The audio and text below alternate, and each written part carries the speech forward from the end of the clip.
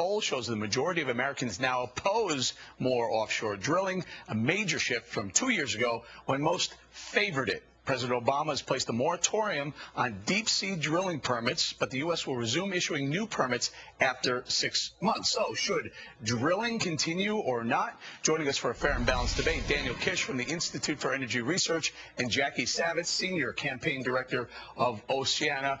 Okay, Jackie, I'm going to give it to you first. The shift seems to be moving in the direction of less offshore drilling. Make the case.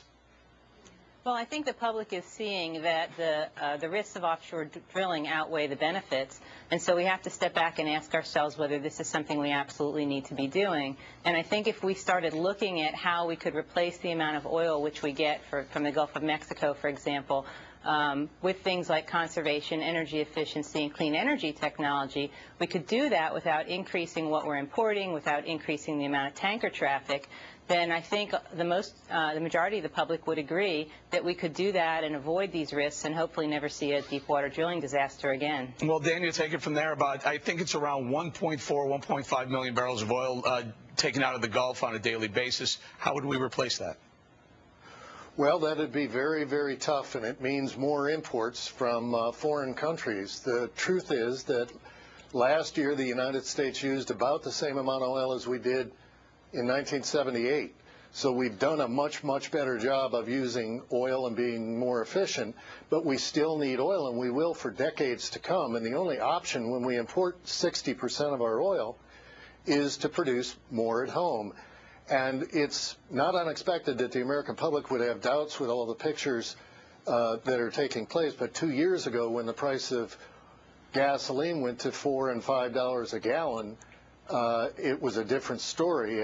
And those are the consequences we're going to have in the future, as well as Governor Jindal has pointed out to the president, the loss of jobs. He's very worried about the loss of jobs because of the president's precipitous action in the Gulf. Well, Jackie, let me ask you, if you take about, 20-25% of the U.S. oil production away, what would that do to the price of a gallon of gasoline? Well, the interesting thing is, first of all, that we're not talking about stopping creating energy, and the new energy technologies actually create 3 times more jobs than fossil fuel energy. So it's really not jobs versus the environment, it's jobs versus jobs. Do you want more clean jobs, or do you want the same old, fewer dirty jobs?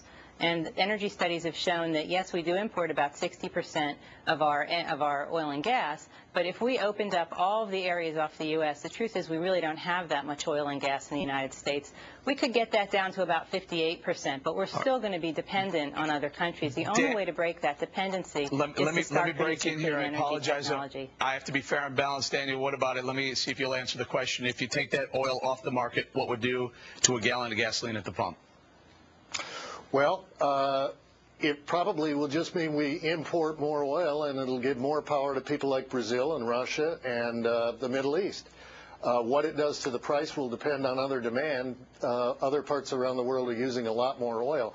But the truth is we have huge amounts of oil in the United States, both onshore and offshore, but 97% of that has not been leased by the government. So if the government worked with the American people, we would have a lot more energy, a lot more jobs, and hopefully do it better and move forward. All right, that's it. Daniel Kish, Institute for Energy Research, and Jackie Savitz, Senior Campaign Director, Oceana. Thank you very much. Okay,